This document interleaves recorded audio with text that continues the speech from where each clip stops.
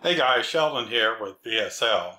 And the other day we had a customer call and they have received over Christmas a movie on a CD, something similar to this. And when they tried to put in their CD player to play it, they got an error message that it couldn't handle or play the format. So I just want to take a minute to put together this video to explain what was going on. So back in the early 90s, they created this thing called a CD-ROM. And it stood for Compact Disc Read-Only Memory. And what you would get on that typically was music or program installations. Like America Online.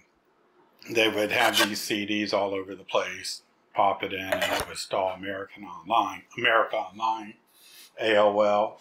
Or, we went from vinyl records, I think you can see this, to this. And anyway, and that's how we got to play the music, or a way we could play music.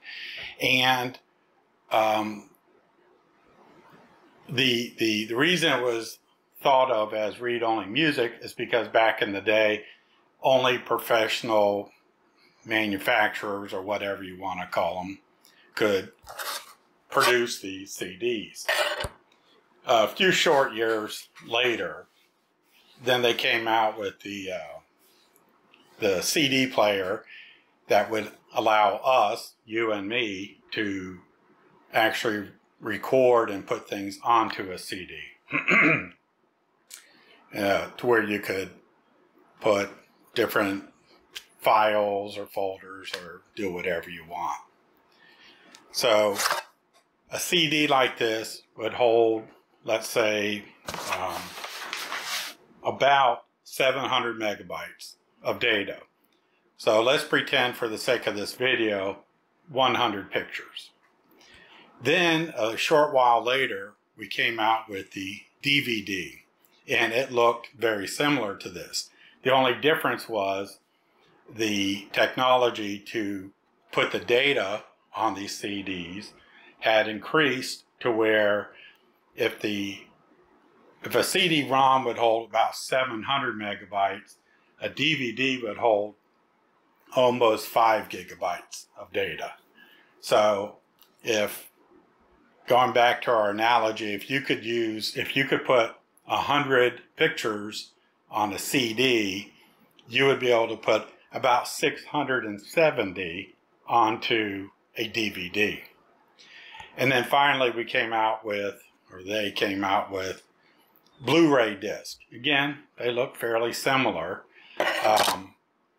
But the Blu-ray disc in the beginning would hold about 25 gigs. Then they got some that would hold 100 gigs, or 50 gigs, and then 100 gigs.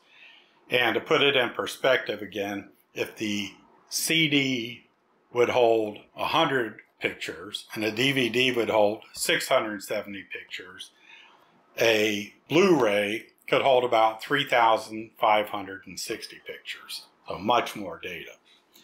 And with the advent of the DVD, that's when we start seeing movies on DVDs, because it would hold more data.